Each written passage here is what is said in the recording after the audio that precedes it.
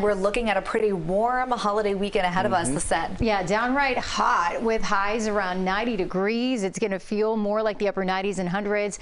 The breeze is going to be increasing out of the east, so there might be a few showers, especially in the morning, but then those storms will be pushing inland into the west coast.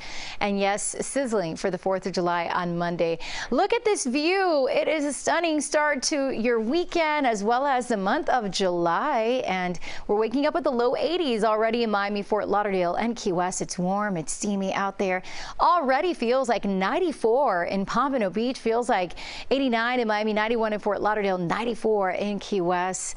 And that humidity is going to stay high throughout the day today. So make sure you pack that extra bottle of water as well for your kids headed to summer camp. And right now we are looking at just a few isolated showers that have been popping up and quickly dissipating. So overall, it's been a pretty quiet start, although there could be spotty showers going into 7, 8, 9 a.m.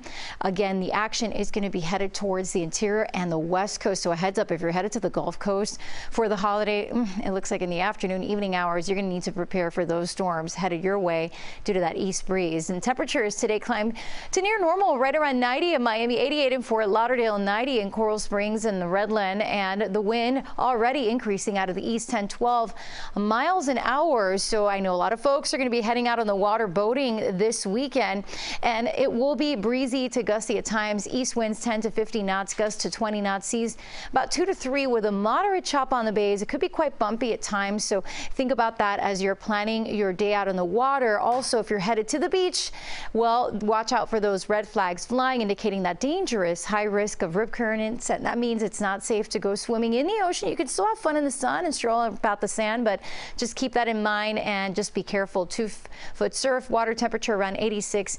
Really, as we head throughout the weekend, the showers will pop up, if any, in the morning, and then everything will track towards the Everglades, the interior, and the west coast. And we are going to stay hot with highs around 89. The weather should cooperate for the fireworks around 9 p.m. on Monday. Should be warm and muggy. There might be a few clouds around, but not expecting storms then.